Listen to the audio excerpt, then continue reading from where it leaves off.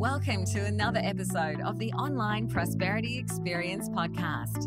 You're about to hear your host, Prosper Taravinga's powerful digital marketing strategies and actionable tactics that you can use right now.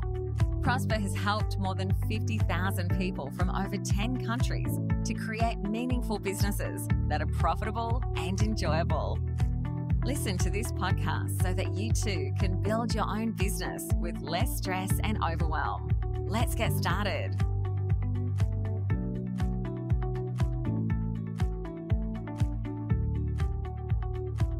How you can start creating content at scale so that you can reach your audience and create a business that's profitable and enjoyable. Now, before we get started on this podcast today, I just want to pause and ask you a simple question. Why do people come to the internet? Did you get the answer? Why do people come to the internet? I want you to just think about that. Is it because they want to watch YouTube videos, or is it because they want to chat with their friends on Facebook, or do they want to watch cat videos online? I mean, of course, some people come to the internet for that. But as a coach, consultant, and a small business owner, you are always trying to connect with an audience so that you can help them solve their problems. Now, you would now understand that people are coming to the internet to get entertainment and information and eventually shopping. Now, which of these categories are you actually fulfilling on the journey that your customers have in order for them to have a happier existence? Now, there was a survey that was conducted, and it does say that almost 96% of people come to the internet to learn something new. Okay. And what is it that you're doing within your business in order for you to do that? And how are you staying consistent enough so that people will actually come back for more? Because I know one thing for sure: when you're developing your social media messaging, there's always that knee-jerk reaction in how do you actually create content at scale? You know what I mean? And it's not an unfounded sort of best practice, or it's not an unfounded problem that a lot of people have, because all we just want to do is be there for our audiences. All we just want to do is solve people's problems. None of this tinkering with technology, none of this tinkering with social media, and also having to navigate this whole sea of unfounded knowledge from seemingly gurus out there. And how do we actually then utilize social media in such a way that it actually helps us do and have a happier existence? So I'm going to try and elaborate all of those and answer all of those questions in this podcast, just so we can help you out there. So one thing that we absolutely know is that people do business with those that they know, like, and trust.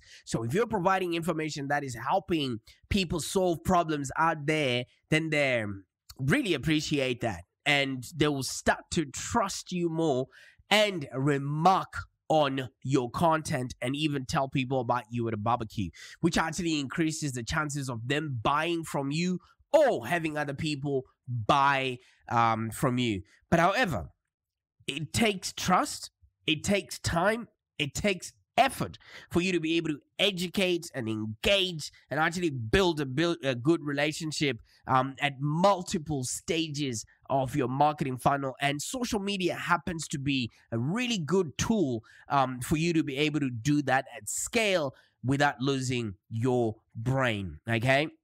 But all you got to do is make sure that you're providing value in the process, and you're not just spraying and praying with your posts out there just so that people can start listening to you. I have a rule.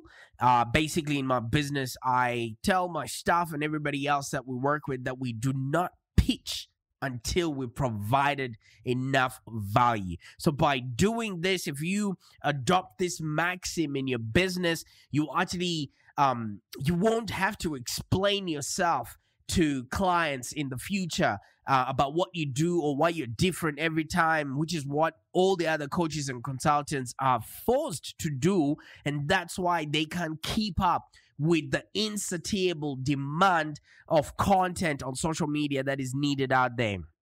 Okay, so once you have all of this in place, can you riddle me this? How much time will you save if you never have to explain yourself again? You know, when you're only talking to people that know, like, and trust you, and you're converting them every single time to become your customers and ambassadors, this actually would make a huge difference in your business and actually lowers your marketing spend. But all of this doesn't just happen by itself, all right? So when you're developing your message and you're trying to reach out to this audience every single time, it's not easy. And I acknowledge that, okay? Because at the end of the day, this is what all coaches and consultants are trying to achieve. They're trying to reach the correct audience. They're trying to engage with relevant content and motivate their audience to take a desired action. How do you do this now without burning out, so to speak? And how do you do this in order to stand out in a world of Me Too coaches, consultants out there, you know? And no matter what stage you are in your business, you're always looking at these key questions, and they need to be answered, that I've just mentioned, before. You want to know, how do I overcome the clutter of online information, the social media hype, and the overwhelming technologies, misguidance, misinformation online, and create business success by building an online empire so it stands out from everybody else? And maybe you're asking yourself, how do I organize and leverage my business effectively online so you can connect with your audience, increase sales, and get loyalty from your customers to get the business breakthrough that you need to have a business that's profitable and enjoyable? And I know, and I can guarantee, as a coach, consultant, or entrepreneur, you're asking yourself, how do I find the right online business strategy to get my audience energized, engaged, and help build my online business so that I can reach out to as many people that I can be able to help out so they have a happier existence? Okay, so let's be realistic. When you start a coaching or small business owner, most people are struggling just to post on social media consistently. You know why? Because our audience are bombarded with information from people that they connected with a long time ago that are also vying for their attention, and attention spans have dwindled. So it means we have to be consistent in order to reach out our target market while we're clarifying our message all the time. And most of the coaches and consultants that we speak to are struggling to post just consistently online for them to just keep afloat. You know, one of the things that could be happening is you can't afford to have somebody doing it full time like what other coaches and consultants have, and you feel like you've said all that you can say about your business. There's nothing more that you can say without having to repeat yourself, and you're not sure what content is actually resonating with your customers and which one is not. And one of the things that I come across with a lot of coaches and consultants is they haven't figured out that most social media posts won't even be seen unless they have boosted that post or assigned some sort of budget behind them. And one thing that I know a lot of coaches and consultants are going through is they're not convinced that social media is doing anything anyway. Now, I know this last point that, you think that social media is not doing anything is very annoying, especially to a marketing professional like myself, because in a lot of cases, our clients, they probably have tried doing social media by themselves. And we understand it's complicated, it's confused, and it just feels like a clock sucker. You know what I mean? Clock. Don't get it all twisted, right? It takes away their time because they're trying to feed this insatiable demand that their audience has around creating content. And most of the clients that we have, they're not familiar with the best practices of social media. Okay, let me point something to you right now. In the last 5 years, we have seen the biggest internet heist of all times. Right, so there's a company called Snapchat. If you're not a millennial or if you're maybe a boomer, you might not know what Snapchat does. Snapchat is a platform where you take a photo and then it disappears, I think, in 24 hours or something like that. And that was going so well amongst the youth of that time, up until Facebook ripped off all of that idea, and then they placed it, and now it's called Instagram stories, and now it's called Facebook stories. Now, if somebody would have built their business around Snapchat, now they have to actually go in and start all over again, to build and garner an audience around, their stories that they're doing each and every day. So in many cases, a lot of businesses, they have limited knowledge on where their customers actually are, what demographics are using what platforms, and what personas actually respond to their content. And this might take up a lot of time, money, and effort to get it right, because once you've identified your target market and you've clarified your message, it will be so easy for you to determine what media you can start use to capturing leads in order to turn them into customer. So a lot of people are not familiar with that, and obviously a lot of business people like coaches and consultants, they just keep throwing money into something that they know is not working for them, and they're just hoping that maybe something would stick. And in these cases, let me tell you something. I'd recommend creating content so that it can actually be utilized across your social media landscape, all right? So we've got LinkedIn, we've got Twitter, we've got Instagram, we've got that Snapchat that I was talking about. Now there's another one, TikTok. People don't even know where to go, and they don't know what flow to use and how to actually approach this. And yes, I know it's not the best practice to be found on every platform, but like I mentioned earlier on, a lot of our coaches and consultants, they have a lot of limited knowledge as to where their customer and demographics and personas actually reside. All right, I mean it's a known factor that as a coach or consultant, marketing is not just one aspect of you running a successful business.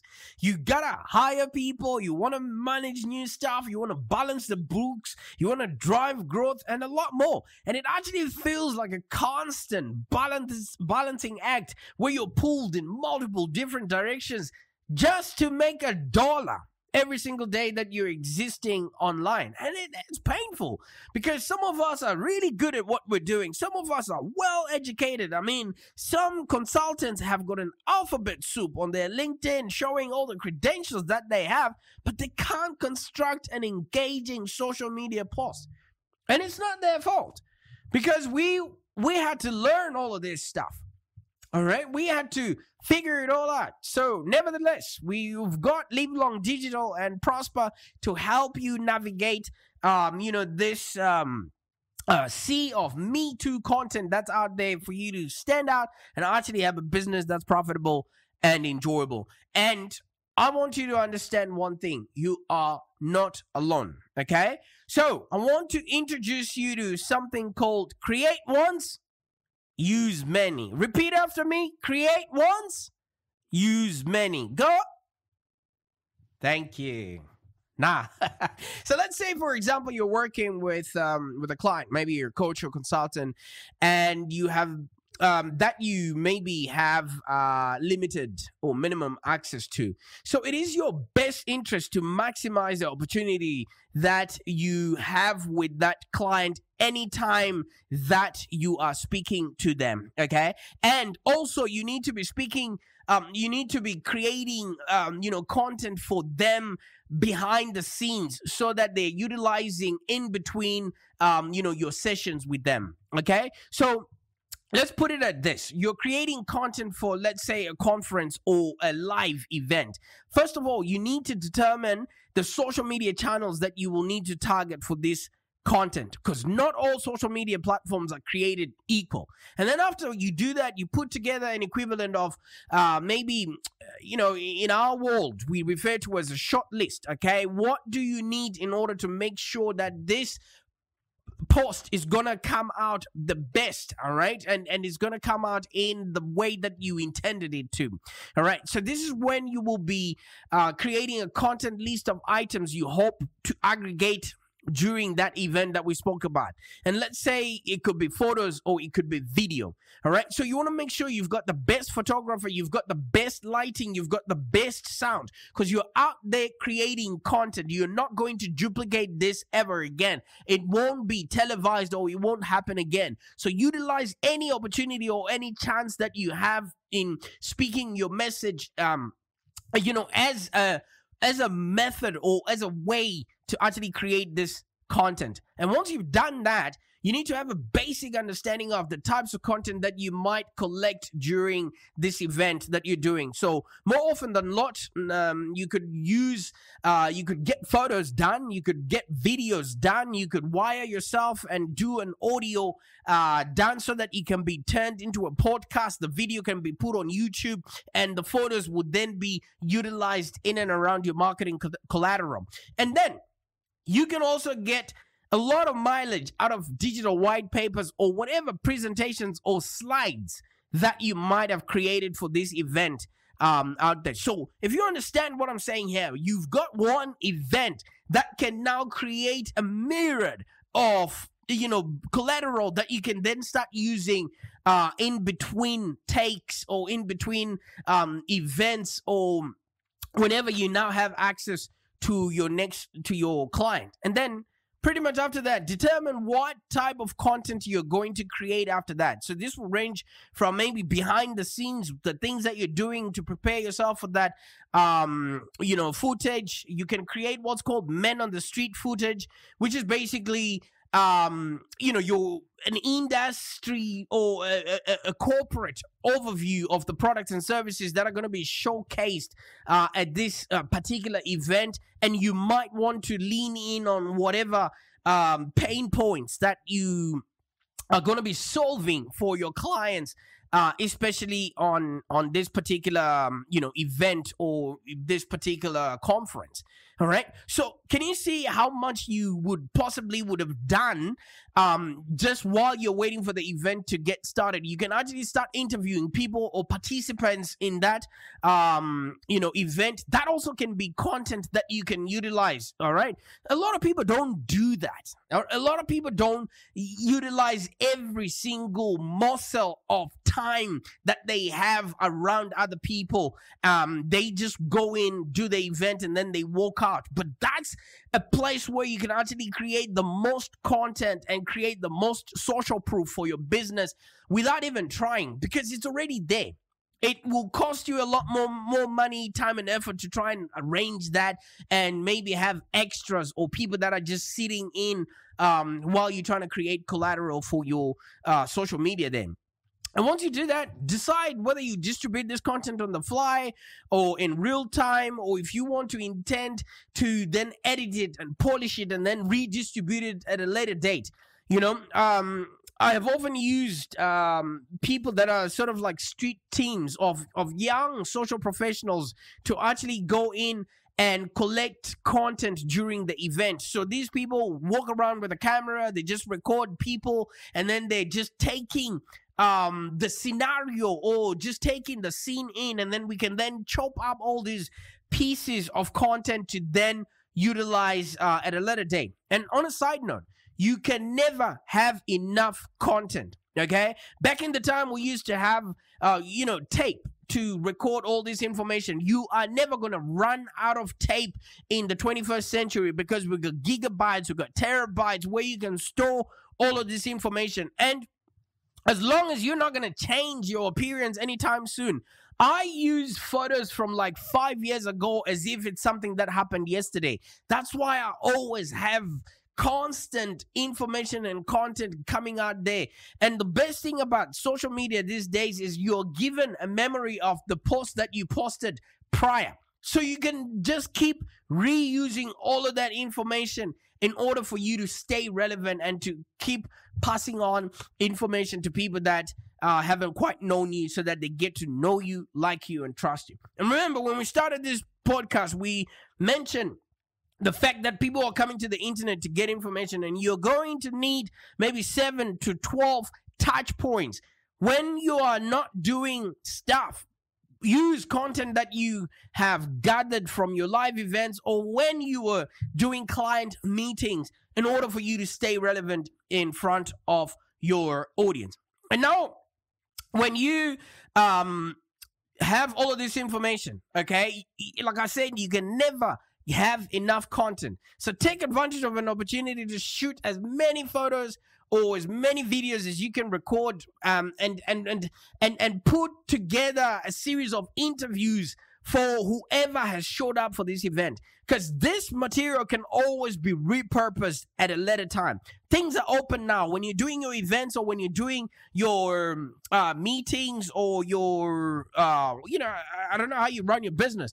Whenever you have a few people around, just ask them about why they showed up and record that stuff. That can be content that you can utilize later on when you're doing your marketing. And this is where the rubber meets the road. How do you intend to then take one piece of content and distribute it across multiple channels in a way that feels appropriate for that particular network or audience? This, ladies and gentlemen, is an art form. And as part you scheduling, it's part you telling a story, and it's being channel specific to the audience and being relevant is something that we all need to learn how to do. Just allow me to explain this practice in content marketing. Okay, let's take maybe the 5 examples that I mentioned earlier on. So you probably have a video that you created on a live event, or you record all your sales calls or whatever you do in order to get customers, and you are speaking to somebody who you can actually solve a problem for. So you can take a 5-minute video with your customer. Obviously, it won't be perfect in one take, all right? But also keep in mind that, no one in their right mind is going to sit around and maybe watch a 5-minute YouTube video if they don't quite know you yet. So therefore, you want to do a little post production and cut out as many of the errors, the ums, the ahs, and all the other irrelevant meta. What that does is it shrinks it down to maybe 30 to 45 seconds, and then you introduce that to people that don't quite know you yet. All right? Now take another look at this content and see what you can use it for. You can use it as your stories that I mentioned earlier on. You can use it as a 30 to 45 second YouTube video, and you can even have smaller 10 to 15 seconds that you can then see if you can not start a TikTok audience, just educating people on what it is that you do and how you solve problems. All right, now let's take upon maybe ourselves and develop maybe a campaign for this content. You now establish a few social media posts from just that one piece of content that you created from the start, and that is called repurposing your content.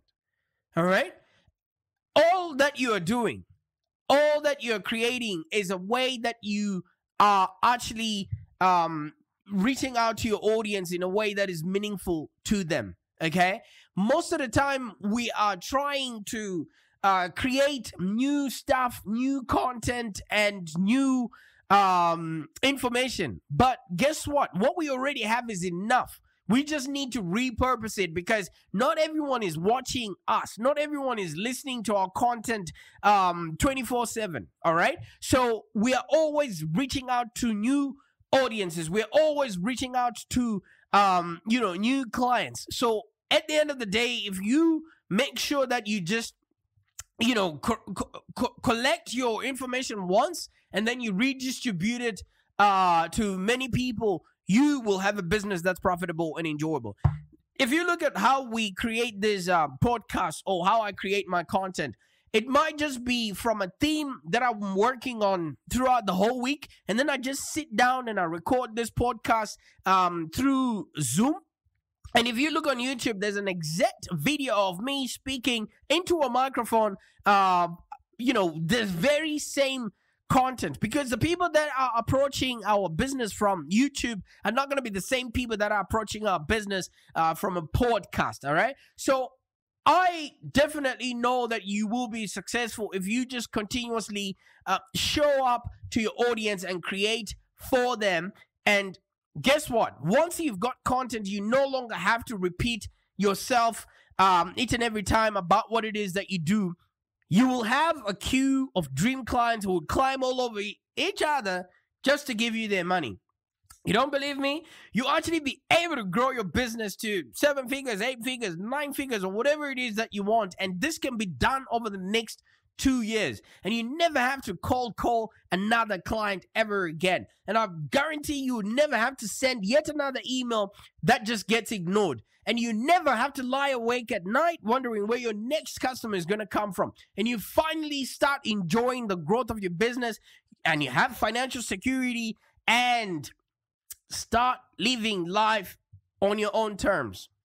I know this sounds good and it's awesome, and you can actually start living this. And I can go into more detail about this game-changing methods, but at the end of the day, if you notice that every single day I'm showing up, and it's not about coming up with new content, but all I'm just doing is making sure that I'm putting out stuff that people can actually utilize, and I'm making sure that the information that I'm putting out there will help you organize and leverage your business effectively online so you can actually connect with your audience. Now, I better go and start creating content for my audience and do things within my business. But I want you to maybe take this time to schedule a call with me so that we can have a chat and see what it is that you're doing and pull out all the relevant information that you have already that you can actually start creating content around, so that you don't have to pull out your hairs just so that you stay relevant online. If you've enjoyed this podcast, why don't you subscribe to our channel so that you consistently get tips like this every single day, so that you can create a business that's profitable and enjoyable. I'm out of here. Thank you for joining us today. If you have any questions, let's continue the conversation in the Live Long Digital community. Become a Live Long Digital community member today. This community is for ambitious entrepreneurs and small business owners with the drive to take control of the future of their businesses and achieve huge success without stress and overwhelm. As you heard, Prosper can help you by teaching you marketing strategies that work. So look no further than the Live Long Digital community of entrepreneurs and highly successful business owners. Join our community today. Find us on www.community.livelongdigital.com.au. Network with other driven entrepreneurs and find the expert guidance you need to take your business to the next level. www.community.livelongdigital.com.au